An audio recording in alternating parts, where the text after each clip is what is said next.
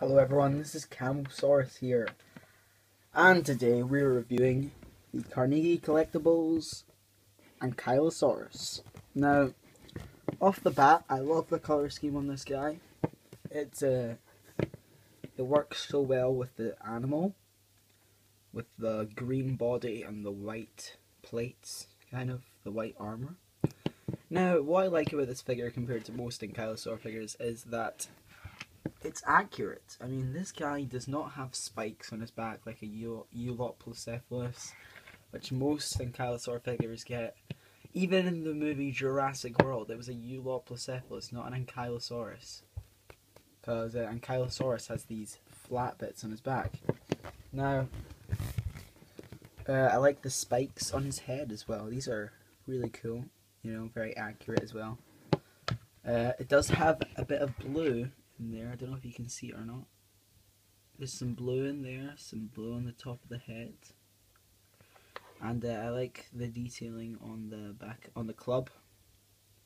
As you can see there. Kind of reminds me of a peacock or something. Going up the tail, we have some nice spikes going around the entire tail. Going up to here, we have some spikes. Plates going kind of little ones. Wait a sec. There's some little plates just going along the whole thing. And they get smaller to like that size and things. The feet are well detailed. This animal does not have a cloaca. This model, I mean, not the animal. It's got a nice red eye. Oh my gosh, one sec, guys. Bless me. Everyone write in the comments, bless you. Thank you.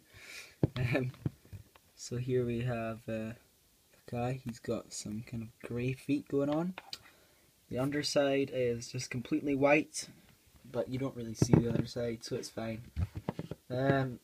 Yeah, the mouth isn't detailed at all, really.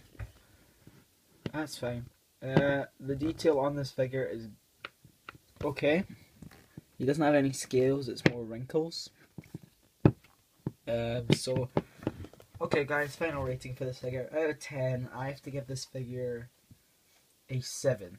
Because I actually love this figure. It's my favourite Ankylosaur figure ever made.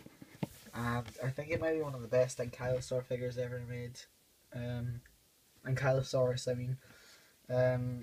So yeah, it's just got some nice detail, some nice colour scheme, very accurate. However, not having scales brings its score down a bit. When was this made? 2004. It's not that old of a figure. It's not that new of a figure. Alright guys, this is Ankylosaurus signing out.